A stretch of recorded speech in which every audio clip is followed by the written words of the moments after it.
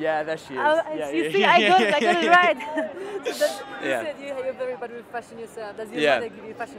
She does. Yeah. Well, she has somebody has to. I mean, as I said, it's very sweet of Burberry to humour me and let me wear their clothes. I think. Yeah. But looking at your friends and young people your age, do you think they like Burberry and why do they? Yeah. You know, it's always nice to support a British brand and a brand that's like it's kind of got that essence of Englishness and things, and that's a cool look. Yeah. Were you proud during the Olympics? I was. Unfortunately, I was stuck shooting a movie in Texas during the entire Olympics, so I didn't get to see any of it. But I heard lots of amazing things, and the patriotism that it kind of incited in everyone was great. Yeah. Who's your biggest Olympic hero? God, I don't know. I'm a fan of all of Team Sky and the cyclists. I think they're great. Yeah.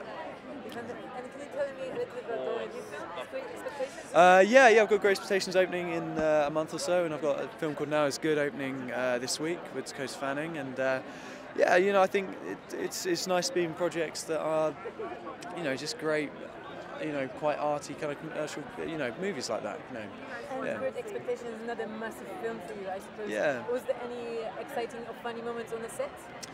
Lots. There always is if you're on set with Helen Bonham Carter. She's a funny lady, but yeah. Who else did you become friends with?